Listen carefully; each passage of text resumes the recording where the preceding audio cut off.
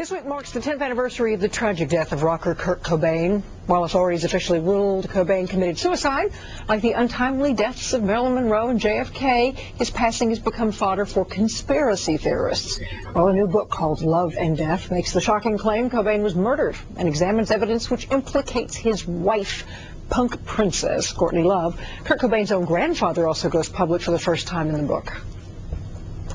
I honestly think Courtney had something to do with it. She must have had. In the toxicology test, they said that he was so loaded with heroin that he couldn't even have picked that shotgun up. Well, the authors Ian Halperin and Max Wallace joins us now with more, and also in our other studio, private investigator Tom Grant, whose own taped conversations with Courtney helped inspire the book. Ian, this isn't the first book on this issue. Yeah, this is the second book we've done. Why you need a second one? Because there's just a plethora of new evidence, and it's owed to Kurt's fans for the facts to be revealed, especially this on the 10th anniversary of his death. There's no doubt in this book we just proved scientifically it's impossible that Kurt Cobain committed suicide.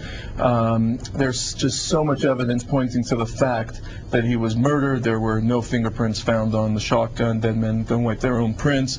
He had at least a 3 times lethal dose of heroin in his system. He'd be unconscious in a matter of seconds, let alone try to lift a shotgun and blow his head off. It's impossible. And the suicide note itself, he never mentioned suicide. The last 5 lines appear to have been written in the handwriting of someone else, and it's a letter to his fans saying he's quitting music, not life. The most important thing, of course, that we discovered was these case tapes that Tom Grant gave us complete access to.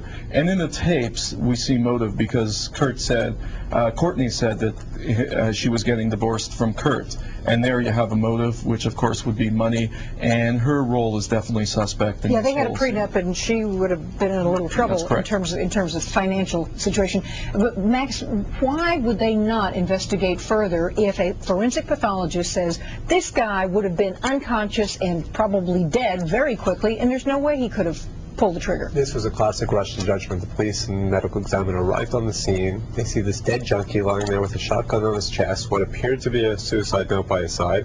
Open and shut case of suicide. You know, it's almost understandable that they just wrote this off as a suicide. Were there any smudges on the shotgun? Because certainly if he failed, he could have smudged, but if it was clean, then you're I mean, really clean, somebody wiped it down. Well, we've talked to FBI latent fingerprint examiners, and they say that the absence of fingerprints on the shotgun doesn't necessarily prove that it was murder, but we know that at least 3 people handled that shotgun. Kurt, his best friend who bought the gun, and the gun shop owner.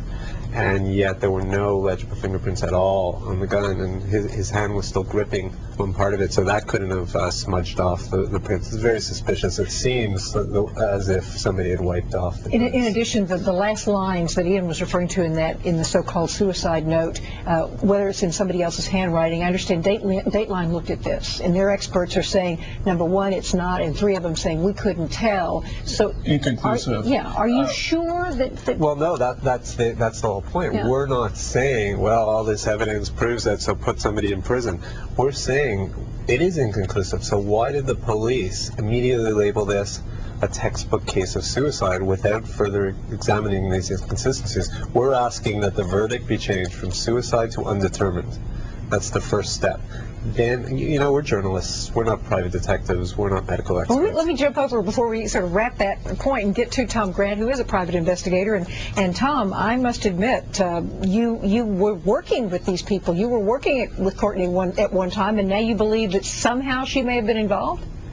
Well, yes, I was hired on April 3rd and to find Kurt Cobain. So I was, excuse me, I was hired before he was actually found dead, before he actually had died. And from the very beginning, there were a number of inconsistencies, talk of divorce, talk about money, about the fact that he was turning down Lollapalooza. I was dealing with a woman who seemed more concerned with her career and with her financial interests than the fact that her husband was missing. And she was claiming that he was suicidal and that everybody knew he was going to kill himself. However, a couple of days later, when I flew to Seattle, Courtney Love stayed in Los Angeles to take care of business.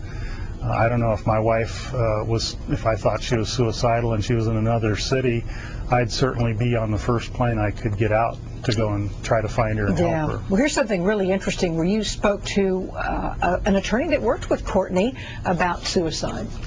Let's play this. You don't think Kurt wrote it? You think somebody No, I think Kurt wrote each of those words at different times in different places. I think someone went through his notebooks, found passages that could plausibly be cobbled together into a suicide, and traced them. You think they were traced? Yeah. Or forged or something like that. Well, Are you taping this call? I tape all my calls. Oh. Tom? Do you want me to turn it off? Yeah, I mean, She, all of a sudden, very uncomfortable. But this attorney, was she an entertainment attorney that worked with both of them? Whose counsel was she? Yeah, she did work for both Kurt and Courtney, and I met with her just a few days after Kurt's body was found. Her office was pretty close to my office in Beverly Hills, and I had kind of felt her out over the telephone a little bit because I was feeling uncomfortable about some things.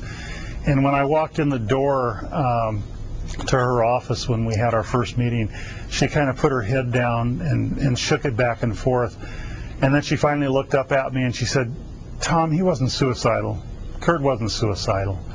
And then she went on to, excuse me, she went on to tell me about the fact that just a few weeks earlier, Kurt had called and told her to take Courtney's name out of the will that they were drawing up.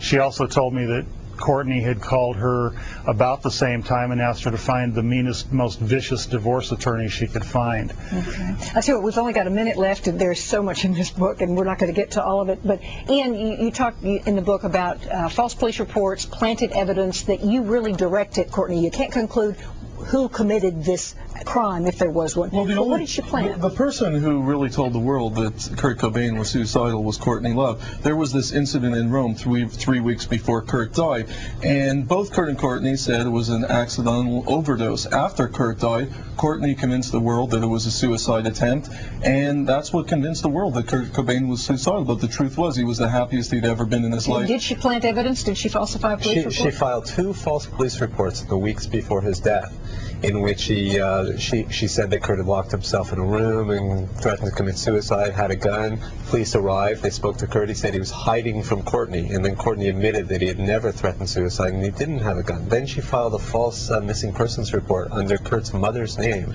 saying and she admits it. We've heard the tapes, the case tapes, which are clearly outlined in the book.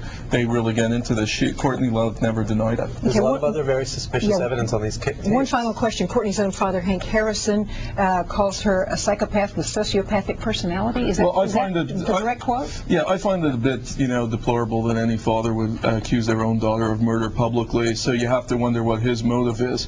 However, he is her father, so you have to give him, take him a bit seriously. Well, the book has we have just had the press conference this afternoon, right? Yes. The book has just hit the stands. Fascinating, fascinating. Love and Death. Max Wallace, Ian Halperin. Thank you both. Thank you, Good luck with the for book. having us. All right, and Tom Grant, stay safe. All right, for more on the Kurt Cobain investigation, be sure to log on to Court TV's TheSmokingGun.com. Now, when we come back, things get